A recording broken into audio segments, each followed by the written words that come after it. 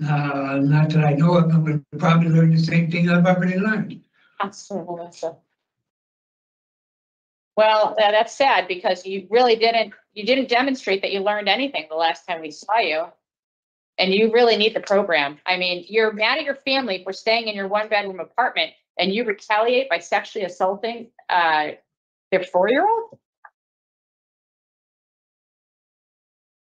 Sadly, you heard that correctly.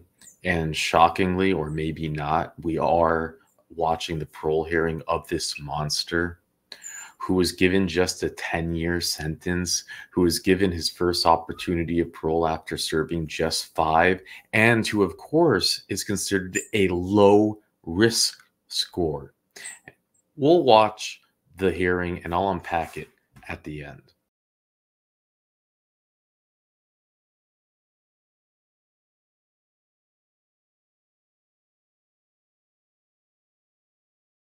This hearing is being conducted in consideration of the parole application for Edward Bassett, number 423081.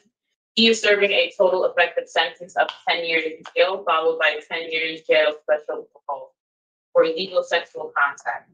As of today, records reflect a parole eligibility date of March 30th, 2022. There was no victim input in this case. This is a rehear for discretionary parole, as Mr. Bassett was denied parole on 11/14/2022 with a rehear date of May 2024. There is an offender accountability plan for the offender, and it has been reviewed and shows the offender has not completed any program since his last hearing. Utilizing the statewide collaborative offender risk evaluation system, the offender's overall score on the RT falls within the moderate range of risk for recidivism. Utilizing the static 99R, the offender's overall score for sexual offense recidivism falls within the low range. This is your opportunity to express to the board why you believe you should be granted for parole. You may begin. Yes, I got completed all my classes. I did what I was supposed to do. I basically am just now doing just my time. I have talked to the mental health counselor that's in charge of the sex offenders class, and I completed that completely. I have no other idea of what is in store for me to do. Okay. All right. Are you done with your statement, sir? Yes. All right. We're going to ask you some questions. This is a rehear, so you've been here before. You know how it works. We'll start with Mr. Paul. Thank you, Thank Madam you. Chair. Good morning, Mr. Bassett. Morning. I have a little bit of an issue with what you just said. You were heard in November of 22. And at that point, you were denied, and you were with the granting of a privilege, which is rehear, and you were asked to complete the long-term treatment for problem sexual behavior in the facility there. And what I have is that you haven't done that, and in fact, you refused to do. Well, I was told by the counselor here that's in charge of the sex offenders, she said that I didn't have to go to Brooklyn to do that course because the course that I did do was right here, and I wouldn't have any outcome of going there and taking that other course. Yeah, so there was a miscommunication there. I'm not sure about that. However, we were given a totally different story on that. You have a prior illegal sexual contact in your criminal history. In a majority opinion, last time you were granted a rehear in order for you to get further treatment. And nothing's happened since November 22 except for you getting a refusing housing ticket in June of 23. So basically where we are here is in the same place we were in November of 22. And so with you not taking that longer term program, I don't have anything to ask you, and I mean I don't have anything else to do here except the same thing the last panel did, and that is, you know, I can't support your parole if you're not going to take the program that you've been asked to take. So, Madam Chair, I don't have any questions. Thank you, Mr. Paul. What is the name of the counselor who told you that you didn't have to do what the parole board asked you to do at the last hearing? I don't know her last name, but her first name is Melissa. Melissa, at what facility? Carl Robinson. Okay, so you're telling me that Melissa at Carl Robinson saw that the parole board wanted you to do the 1-year track program, and she said, no, you don't have to do it? Well, she said I didn't have to worry about going to Brooklyn to do it, because the classes that I wasn't going to be able to. No, that's not true. It was offered to you. It was offered to you and you didn't want to do it. Not that I know of. It was not offered to me. I mean, we have documentation that says that it was. So you were willing to take the program? Yes, I was willing to take the program because I took the program here at Carl Robinson. No, you took the short-term program. I didn't want to. I was on your last hearing, and you had already taken we knew you took the short-term program. We wanted you to go back into the long one. That's why we gave you 18 months with a rehear. We gave you 18 months to do the program, come back and tell us what you learned. I'm going to learn the same thing I learned here. No. Well, why do you think there's a short-term program and a long-term program? I have no idea. Well, I mean, could you imagine maybe that it's a little bit different and that you might learn something else? Not that I know of. I'm going to probably learn the same thing I've already learned. Melissa. Well, that's sad because you really didn't demonstrate that you learned anything the last time we saw you.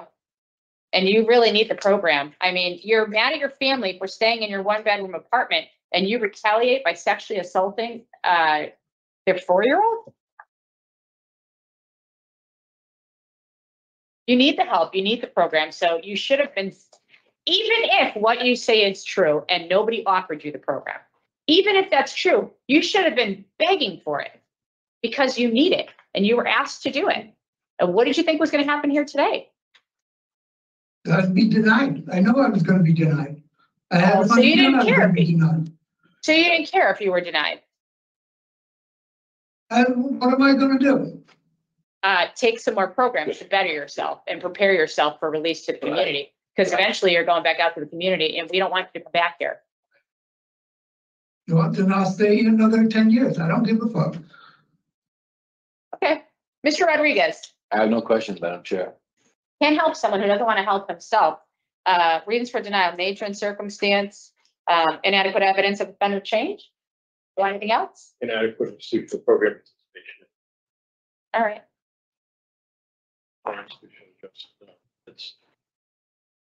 That's good enough. No, but I can now see where the insulting language disciplinary report came. Yeah.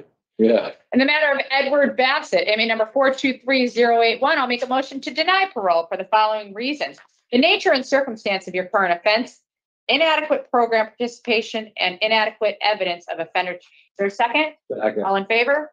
Aye. You have 10 years of special parole. I make a motion to set the following special parole conditions. Okay, so let's talk about this. No alcohol by the court. Yeah. Health evaluation treatment deemed necessary by the court. Sex offender treatment, yeah. All four. All- All four based on court. I know. Well, The court. I know. I don't understand specific on why. They special were. parole. they were. All right. Yep. No victim, KQ, and no Right. minors. Well, yeah, okay. All right, in the matter of Edward Bassett, make a motion to set the following special parole conditions: no consumption of alcoholic beverages No contact with your victim, initials KQ. A mental health evaluation and treatment as deemed necessary. No contact with minors without your parole officer's permission. Problem sexual behavior treatment. A restriction on pornography. And enhanced internet and device monitoring. Second. There's a second. All in favor? Aye. Aye. All right. We wish you the best, sir. You'll get all of this in writing. It's a lot, but the judge had a lot of concerns and gave you a lot of conditions for your 10 years of special parole. So you will get the treatment when you go out into the community. We wish you the best, sir. Yep. This concludes the hearing for Edward Bassett, number 42308.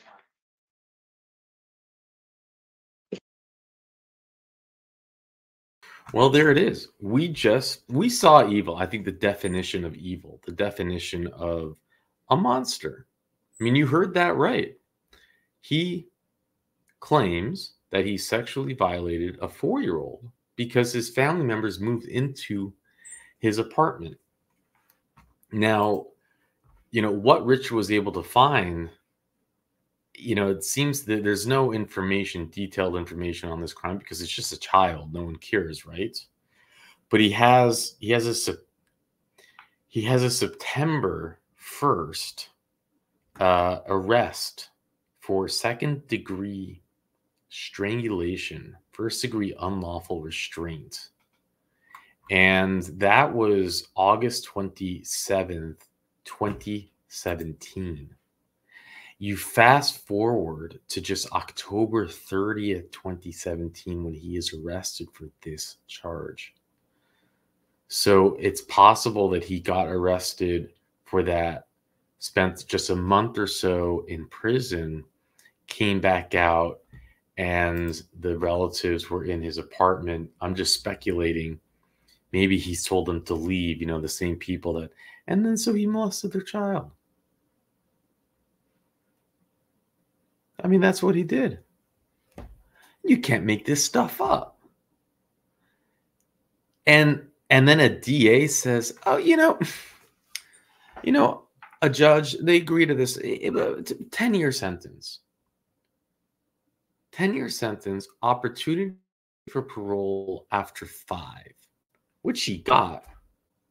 He shows up to his parole hearing and the board's like, you need to finish your programs. We didn't watch the hearing, but this is what they went through.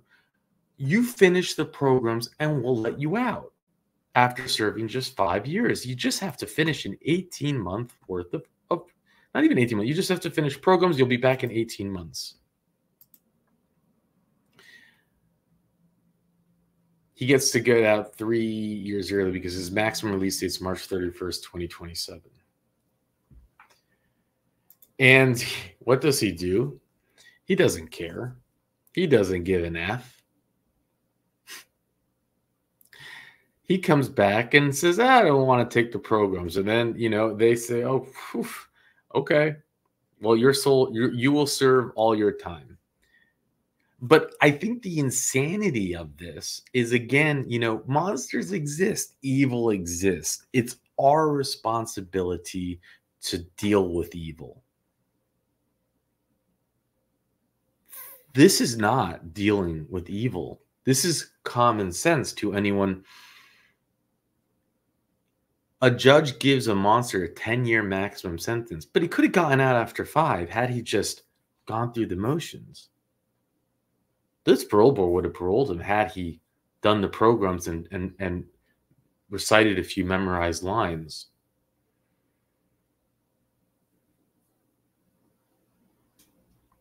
So I just have to harp on the whole system being broken. The lazy DAs, the nonchalant judges, even the parole system and everything. You might say, well, in this situation, at least it worked to the best. He's getting his maximum of 10 years only because he doesn't give an F. And then when he gets out, he has all of these obligations that maybe, hopefully, he will fail in. And then he'll get sent back. He'll lose his special parole. He basically is getting revoked. you don't serve the whole 10 years. He'll get another opportunity, you know, maybe just a year into the revocation. We've seen them many, many times. This is how it works. And then maybe he'll be in and out of halfway houses for the next decade. Of course, all on taxpayer dollars. And this pure evil monster is, I think he's in his mid 60s, 65 years old about. It's plenty enough time to hurt more little children, and it's just madness. It's insanity. It's disturbing. You know, at least Akinini, she handled it well. Even Mike Pohl, who is basically, I mean, you know, he's, for those of you who might remember, he's his prior career was a high school history teacher. That's his experience, and he's really, like, he basically grants everybody. I mean, everybody. And even he started off by saying, I have a bit of an issue with what you just said. I mean, that's him laying down the mighty Viking hammer. That was his Hulk smash comment.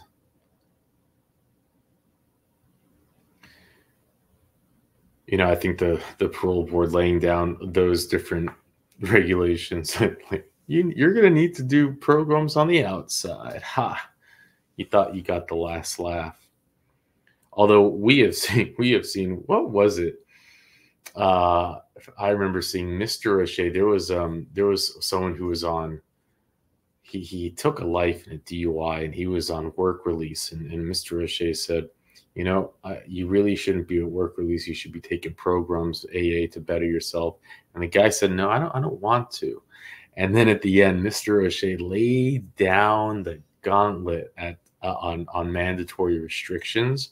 He's like, you're going to be required to wear a bracelet, you know, a monitoring anklet bracelet. You're going to have to go to AA. And he gave such a long laundry list of requirements. The guy had no idea that this was coming onto him. I wish I could replay it for you, but it was